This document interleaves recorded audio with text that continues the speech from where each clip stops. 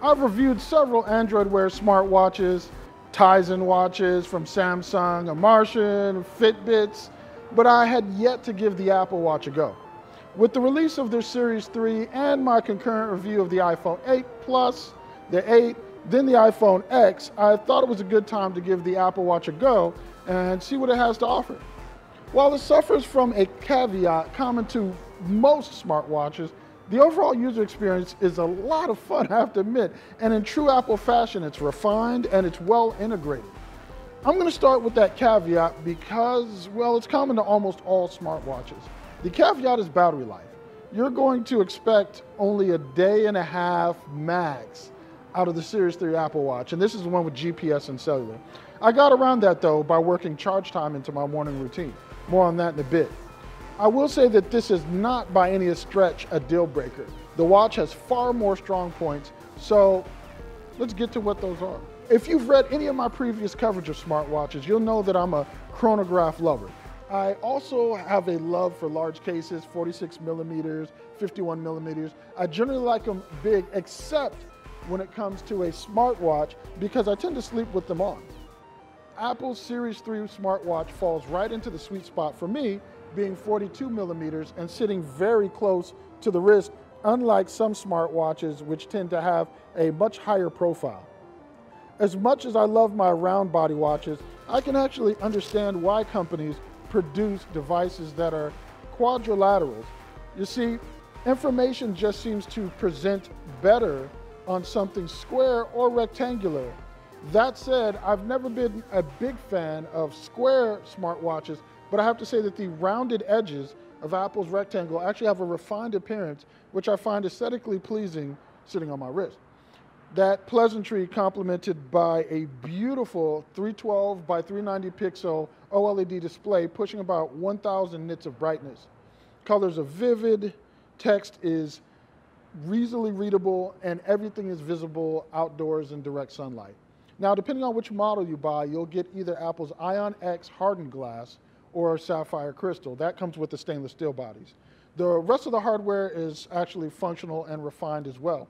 The rotating crown and recent apps or dock buttons on the side watch help you easily navigate watchOS, and the splash of red on the crown adds just the right amount of flair to the space gray model I'm reviewing. This is the aluminum version, and in the couple months I've had the watch, my greatest fear, which is scratching the finish, hasn't happened. Matter of fact, I've asked some of my Apple diehard coworkers who've had Series 1 or Series 2 space gray aluminum models how they've held up, and no one has produced a device with scratch-based discolorations, which bodes well for the aesthetic durability of the devices. Being an Apple product, there are plenty of choices for cases and bands for the Apple Watch. Thankfully, band replacement is quite simple. You just press a button on the underside of the watch, slide the band out of the body, and you're good to go. Just grab your new band, slide it into the housing, you'll feel a click when it's seated properly, then go about your business. Apple sent me 2 bands to test out in addition to the one which came with the watch. Off the bat, I'm going to say that I wasn't a fan of the stock floral elastomer band that came with the watch. It didn't breathe, and I didn't care too much for the tuck and pin connection. It's quite secure, which is exactly what you actually want in a sports watch, but it was a pain to put on. The other option Apple sent was a tuck and pin, but it was the Nike Plus band, which has, as you can see, these holes in it, and it's much more comfortable because it breathes. My favorite band actually that Apple supplied is the dark olive sport loop. Made from nylon, it actually fastens with hook and loop, or as we call it, Velcro, and it never came loose during intense workouts where I was performing dynamic movements. And when I was doing like heavy things, deadlifts, bench press, bent over rows, or move the watch further up my arm as I put on, wrist wraps or something like that, it actually sat right where it was supposed to and didn't move around, and it was still comfortable. One of my biggest complaints about smartwatches has been the level of water resistance, and Apple has that somewhat covered. While there's no IP rating, Apple does provide a device which is rated at 50 meters of water resistance for fresh and saltwater immersion, but you're going to want to stay out of the shower with it, according to the warnings on their product pages. I never shower with my watch on, so personally that's a non-issue. And speaking of showers, I tackle that battery life issue that I talked about earlier by charging while I'm in the shower.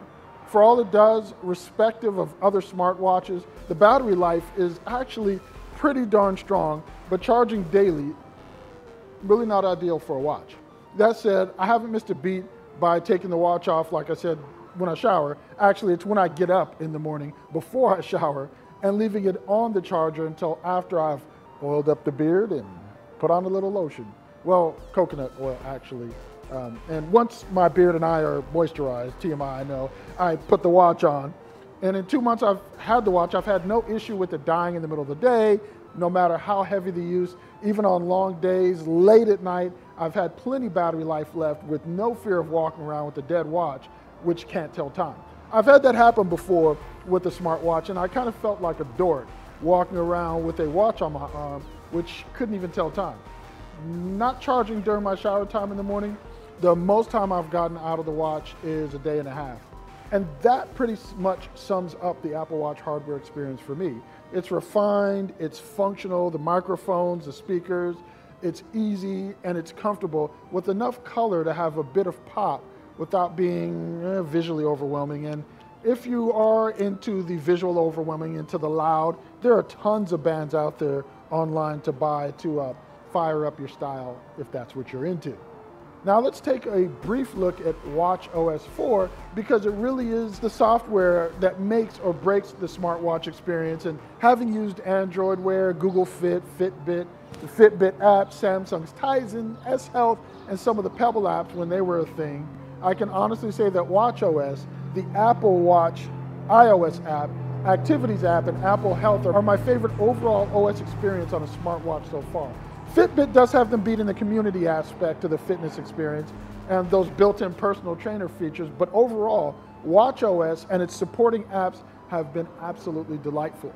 Notifications are easy to get through and actionable, highly actionable. Apps are easily accessible in an interface that before I used it, I thought, really? You want me to select an app from this nebulous blob of free-floating shortcuts? Nah, son. But in daily use, I found that the app selection screen actually works quite well for me. And the ability to place your most frequently used app in one place or use that one place as the most recent apps works quite well. The other element I found worked quite well was the way Apple presents information on the watch with the circle design elements. It took some getting used to at first, but I've come to enjoy it and appreciate developers like those who make the Auto Sleep app, who stayed consistent with that circular design language. This would actually be an ideal way to present information on round body watches that other manufacturers make, in my opinion. In light of iOS, I have to give kudos to Apple for the deep levels of customization found in watchOS 4. All the custom watch faces, along with the ability to add multiple complications and customize those complications, are a powerful way to ensure that every user has something that meets their wants and needs in terms of accessing the data most important to them in a manner which is intuitive and efficient. For those that don't know, complications are those little regions on a watch face which present extra info beyond the time, or in this case, are shortcuts to other functionality on the watch. Beyond just the tight integration with Apple's own apps like Messages, Mail, the phone, many developers have created iOS apps with tight watchOS 4 integration. I used Auto Sleep, Hours Tracker, Strong, and MyFitnessPal, and actually Mint. And I was completely satisfied with how well the watch component of each app integrated with the full mobile app. These apps, the watchOS app, they were all intuitive, easy to navigate, and had just enough features of the full app to be functional in a way that is efficient without including so much that it's overwhelming on the watch.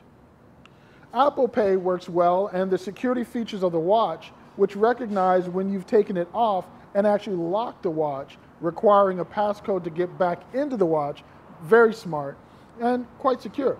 The only real glitch I experienced in my time using the watch was during workouts. From time to time during intense activity, I'd actually lose contact and you'd see the area with the heart rate. It would actually just have 2 hyphens. indicating that there was no heart rate being recorded at that moment.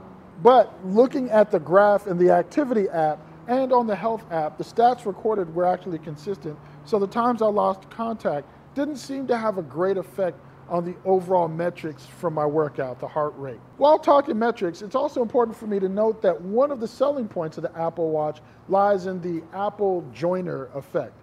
That's kind of what I call all the businesses who will quickly jump on supporting Apple products and services because of the company's mind share, their cultural impact once they've decided to do something. To wit, everything I use seems to be able to connect to Apple Health. I have type 2 diabetes and I use a glucose monitor, the One-Touch Vario Flex, to check my blood sugar a couple times a day. I also use the Yunmai scale, the Smart Scale, to track weight and body fat percentage, and both my blood glucose monitor and the scale connect with Apple Health, allowing me to look at all my data in one place. On the other side, the apps for those products support two-way sync with Apple Health, as does the MyFitnessPal app. I can see my calories, macros, all that stuff in Apple and in MyFitnessPal. And in the latter, I can actually see my workout calorie expenditures and how they affect my calorie intake and total net calories expended on a daily basis. And when you're trying to lose a little weight, that's real important. This interoperability between products and services makes life easier when you're really trying to watch what you eat, and in my case, get your A1C down so you can kick diabetes butt. So that's the Apple Watch with watchOS 4. I have to say, it has been a delightful experience. It's been one of the best smartwatch experiences I've had out of all the smartwatches I've tried. Apple really has put a lot into the integration and into the development, whereas some of their competitors have somewhat stalled out in how they've developed and continued to push the envelope where app-watch integration is tight.